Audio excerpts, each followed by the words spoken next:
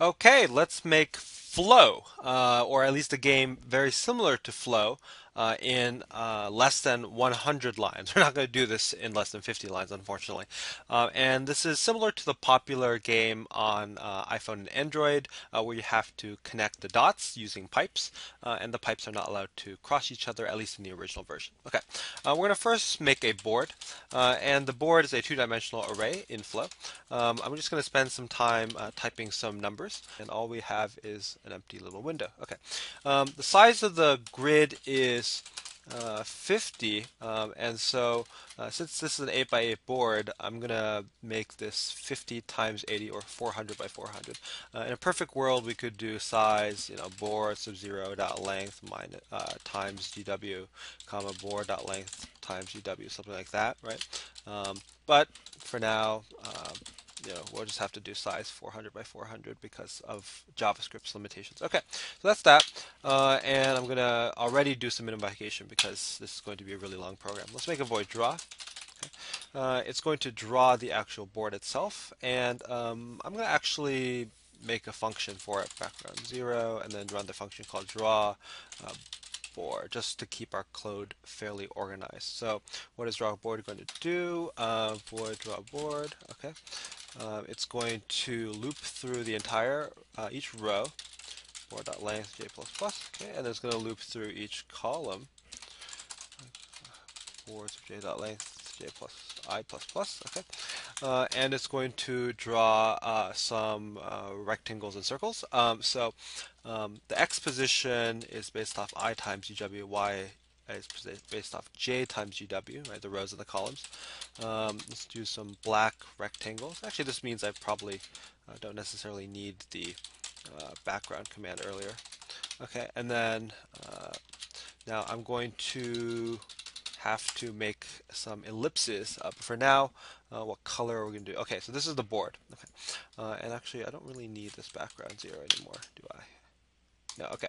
Now, each of these has a different color. I'm going to actually just hard code some colors. There's probably a more intelligent way to do this based off a function, but some equation. But I'm going to use just some colors that I like. So one is going to, this could be a switch statement, but I'm going to choose to make this an if statement, mainly because in my classes I don't teach switch statements. Return color 25. So the first one was blue, the second one, you can see RGB is red. And what we're going to do is use that function here. So we're going to fill that color for what's in the board. Okay, so now if we run this function program, it looks like we're not drawing any ellipses. We need to draw ellipse if the board is not 0, then we're going to draw ellipse of size GW by GW. Okay, and let's run that. Great, and that's our board. And if you've played AnyFlow, then you'll know that we're going to connect, this point with this point. At this point, the blue is going to connect the blue, the orange is going to connect with the orange, etc., etc., etc. Okay, we're also going to have to draw some pipes as well in a bit, but let's figure out what we're going to do. I think what we're going to do is we're going to use positive numbers to represent the board, and I think I'll use negative numbers in the board to represent pipes that connect them. Okay, um, so great. Now we have the ability to draw the board. Let's do something that allows us to click on the board. Now, clicking in this game allows you to click, drag, and select something. So we need some Boolean for whether or not we're selecting, whether we've clicked on an object and whether we've selected it. So let's create some variables along that lines. We also need to store which position we started at, which circle we started at, which circle we're on, and maybe when we end. So we need a start x, a start y, the current position of x, y. Also, we need two booleans later on. We need whether you won, and I'm going to create that right now as well. So won equals false. Okay, excellent. Now let's do that. So inside of void draw, we're going to say if you clicked and you haven't selected something yet, we're going to compute the x and y position of where you clicked. Well, um, Now in Java, you can just do mouse x divided by GW, but I want this to be JavaScript compatible, so I'm going to cast that to an int and do the same thing for y. Okay, and then the position that you're currently at is just simply equal to that. I can actually do cur x equals start x equals. This is kind of chained if cur y equals start y equals, and if the board at this position start x is greater than 0, so if it's one of the circles above, then we selected something. Okay. Now there's a situation where we've let go of the mouse. This is not true if mouse press is false and selected is true. So we clicked on something and we let go somewhere. Well, we let go and selected is false, and the end position equals, well, we have to search the board and decide where the end position is. So because it's not necessarily just where we it's where we lifted off the mouse, but we want to know the actual row and column. These are going to be row and column values. So let's do a little search. Board length j++ and dot length I++. Okay, I'm using I for columns, j for rows. And if this is not start x and not, so if it's not exactly where we started and they're the same color, okay, then we can do end x equals I and y equals j. This guarantees that when we let go of something, we have to let go on the object of the same color, otherwise it doesn't really count. Okay, excellent. So now that takes care of whether or not we've selected something and gotten to the endpoint. And if that point is an endpoint, we need to check whether or not we've won at some point. We'll do that later.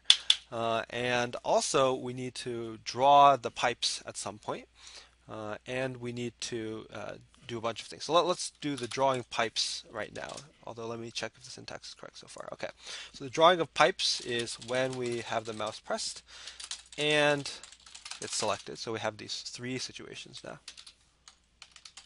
Okay. Oh, this needs to be down here. Okay. Then we need to get the current mouse position again, the row and the column. Okay, the row is this, the column is this. Actually, sorry, this x is column and then y is row. Okay, and then we need to make sure it's on the board. And if it's on the board, then we're going to fill in the board with values. So board dot length and x is less than board sub 0 or sub y dot length, and this position is empty. Okay, what are we going to do? We're going to also make sure that it is attached to the previous location. Equals cur y. This is attached on one side. We need to attach on all other four sides. So this would be cur x minus 1. So the first one was we were right of where we just were. This is going to be where we're left of where we just were. Y equals x equals cur x minus 1 and y equals cur y, right? Okay. Or x equals cur x and y equals cur y plus 1. Now in Java we don't actually need these ors because or is of lower operator precedence than ampersand cur x and y equals cur y minus 1. Okay, so under all these conditions, then what are we going to do? We're going to say the board at that position equals a negative value, a pipe. Okay, and okay. So now it's not actually drawing the pipes, so we need to somehow in the draw board function draw the pipes. So this looped through every single position on the board. If it was greater than 0, then we drew a circle. If it's less than 0, then we're going to draw a pipe.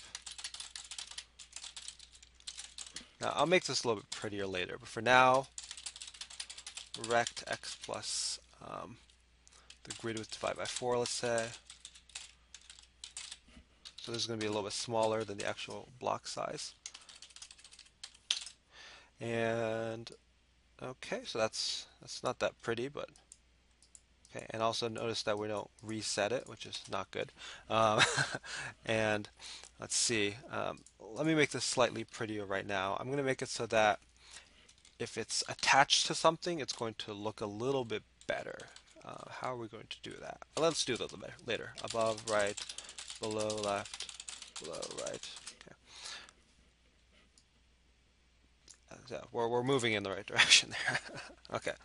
Um, okay. And then we need to make it so that when we let go, it does the right thing. So this was right here. Okay, not mouse pressed and selected. Um, we have a double for loop. We calculate the end position, cur x equal end x, and cur y equals ny plus 1. Okay, or cur x nx and cur y equals ny minus 1, or cur x equals end x plus 1 and cur y equals ny, okay, or cur x equals end x minus 1 and cur y equals ny. Okay, so if all those conditions are true, then we should check whether there's a winner.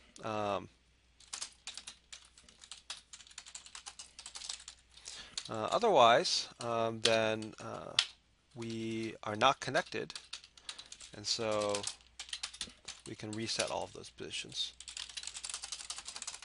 Board.length j plus plus for int I equals 0, I less than board j.length I plus plus, and if for ji equals this pipe, okay, board ji equals 0. Okay, so now if we run this program, we should see that if I let go in the middle, it clears, okay, and if I connect it, then it stays connected, and I can reset it. Okay, so we kind of have to, and these pipes don't look good, so let me finish those.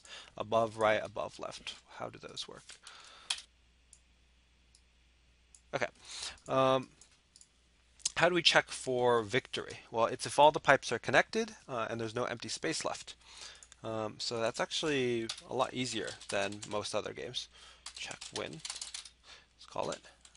And by default, we're going to assume that it's true, and then we're going to scan the board and look for any zeros. And if we don't find pipes for everything, then we're in trouble. So for int j equals 0, j is less than board.length, j plus plus. There's a few ways to do this. I'm going to do kind of a longer way than necessary, but just to show how you would check for pipes in every single position.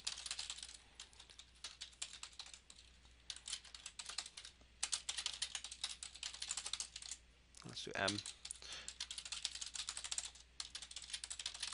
Let's do K.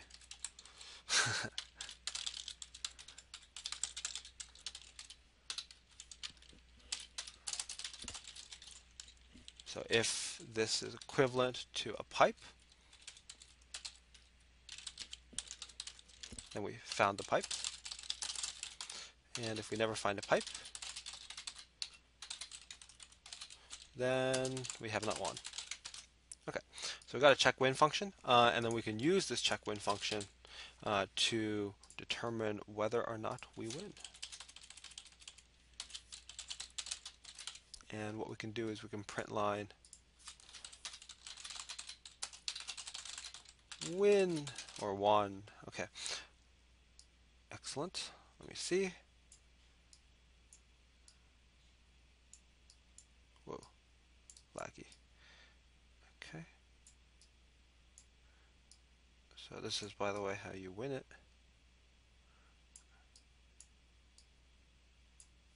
Okay, and it prints 1. Excellent, excellent, excellent. Okay, so now we just need to make the game look better when we win. How are we doing for lines? We're getting close to 100. So really what we need is we draw the board, and if we've won, okay, then we're going to do something special. Let's make some white text. I'll make it really simple and not even allow us to restart since we're running out of text lines. You won.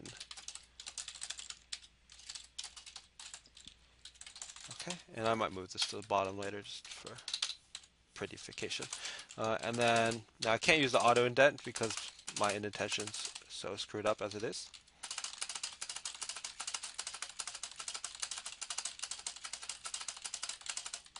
This is the machine gun way of auto indenting.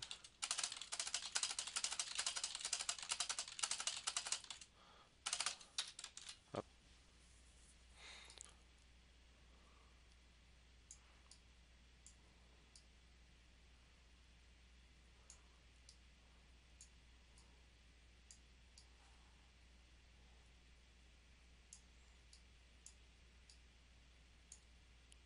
You won. Okay, so that's complete.